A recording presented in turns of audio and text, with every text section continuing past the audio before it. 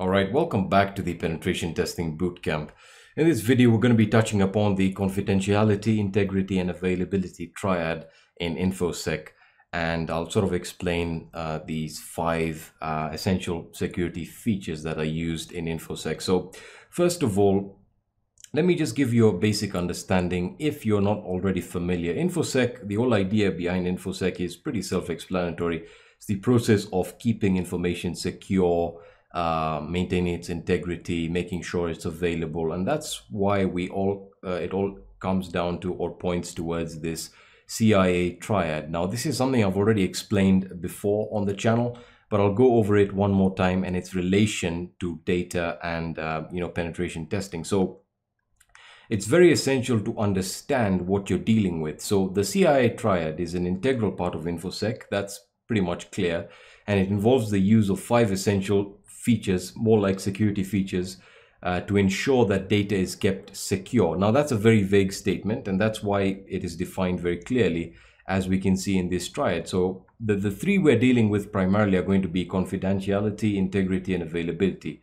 And they may seem self-explanatory, but let me give you an introduction into them, right? So number one, confidentiality. This is very important. So this feature or security feature ensures that data is accessible to only those that have authorized access.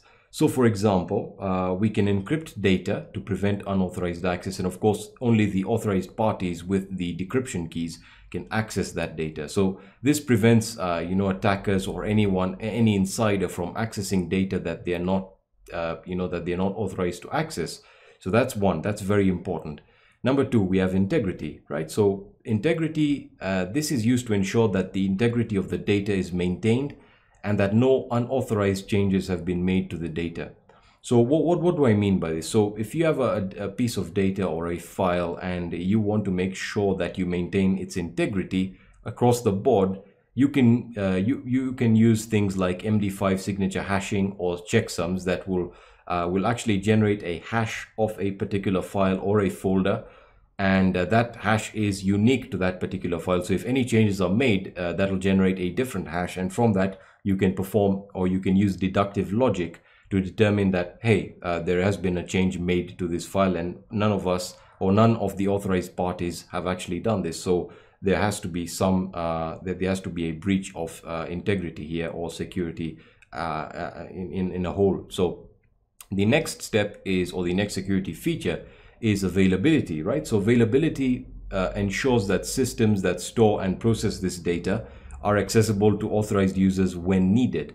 So a quick example of this is, things like DDoS protection, load balancing, to a lighter extent. But what you're trying to do is you're trying to make sure that the data that is required by certain authorized individuals is available to them when they're required. Now, this could also be your clients, and you could be running a website, for example, or a web application that's very popular, and clients require access to this web application to either perform transactions, do various types of things, and so you want to ensure that they can access the data when they require it. All right, now the two that are going to be authenticity and non-repudiation really fall under the CIA Triad, but are also very important.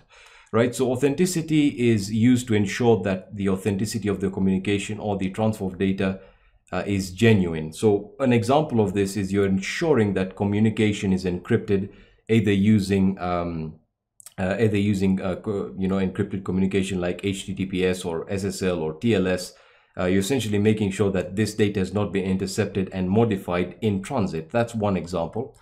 Secondly, is you're trying to ensure that the data you're trying to ensure that data is not being modified or is not being changed in any way by unauthorized parties.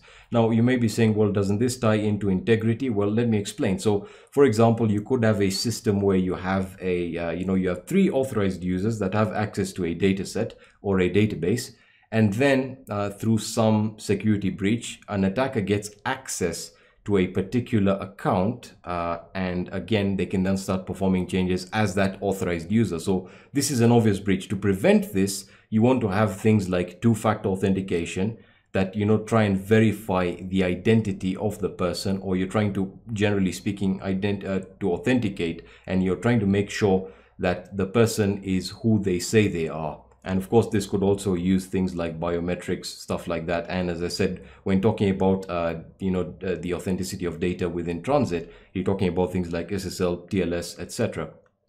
All right. And finally, we have non-repudiation. So non-repudiation is a very simple thing to understand. You're essentially trying to ensure that communication between a sender and a recipient cannot be refuted. So a quick example, if you're in an organization, you want to essentially log communication, and I'll get into that later on, but that may seem very vague. But what you're trying to do is you're trying to ensure that if someone sends an email or communicates to someone within the company outside, you are able to actually prove that they did that. So you have the ability to say, hey, even if they refute it or they try and say, hey, I didn't send that, you have the proof, and you can actually prove that they did this. Now, this, as you can see, all ties very closely with each other, because if you miss one of these, then the rest of these can all fall down. So for example, if you miss authenticity and you don't have things like 2FA to verify the identity of authorized users, then non-repudiation can fail, because if the person or the authorized user didn't do it and an attacker did it from his account, then it really can be blamed on him. So they all have to build on one another, and that's why they all settle on a triad. So the whole idea behind a triangle is they all need each other to actually form a solid structure. All right, so that is the CIA Triad within Infosec, and this is why it's very important. So this will all come into play as we start penetration testing. You'll actually see that you're actually trying to target all of these areas at different levels. So that's all I wanted to cover in this video. If you have any questions or feedback, let me know in the comment section or at our website at HackerSploit.org, and we'll happily answer you or fix any issues we have with this particular video. Thank you so much for watching, and I'll be seeing you in the next video.